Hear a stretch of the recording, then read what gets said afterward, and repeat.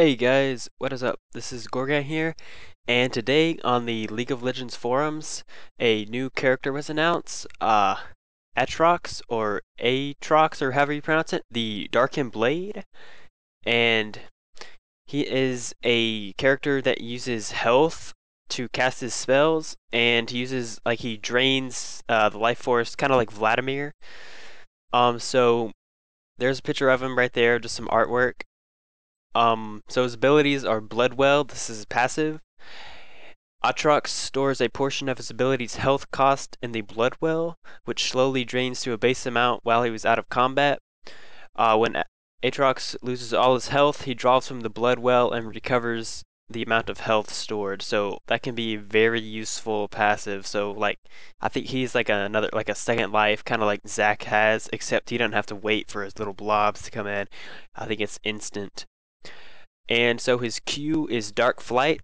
Aatrox rises into the air and slams into a target location. Enemies within the impact zone are knocked up and take damage, while nearby enemies also take damage. And his W is Bloodthirst. Aatrox heals himself every third attack. Activating Bloodthirst toggles Blood Price. And Blood Price is every third attack now deals bonus damage instead of healing Aatrox. Aatrox loses the health based on bonus damage dealt. So it's a trade-off. You can either heal or lose health and do a lot of damage. It's kind of like Xin Zhao's ability too. And his E is Blades of Torment. Aatrox fires a line that damages and slows enemies caught in its path. Aatrox is refunded a part of the health cost if Blades strikes an enemy champion. I'm guessing that's going to also be like Zed Shrunken's, where you can throw his things, except that it slows them and it gives you health back. So it'll be useful. And his ultimate is Massacre. Upon activation, Aatrox instantly damages enemies in an area around him. For the duration of Massacre, Aatrox gains bonus attack speed and range. Also, Massacre has no health cost, so that can be good for team fights, I think. You just run into the battle and use that, and then you have attack speed and range. And so there's some more pictures of him. It says he's basic attack dependent, so that means he's going to be AD. And he's duelist and a good team fighter. His built-in sustain and escape mechanics make him ideal for the top lane. I'm actually thinking about jungling him since his passive is pretty good for jungling. His one where he gains health. Just top lane. He says his sustain is good and has good damage.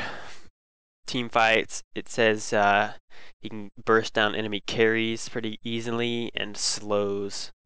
So if you want to read all this, you can go to the forums, and here's the link to it. And it's also like at the front page. And so here is his story, his lore. And I will just let y'all read that. You can pause the video right here, or you can just go to the forums. So hopefully he'll be out on the PBE soon, if not already. I haven't checked. But I'm very excited to play him, much more excited than I was about Zac, because I don't like Zac too much.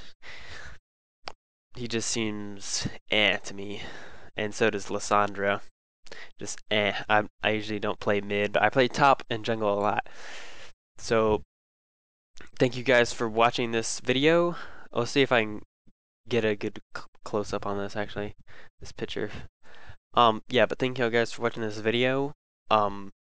Stay subscribed for more League of Legends videos, DayZ, and Neverwinter. It's this new game, RPG game, that I might be posting some videos on. Yeah, I know I haven't been posting in a while. I had finals at school and didn't really have time to. But okay, there's a picture of it. Oh, can I zoom in any?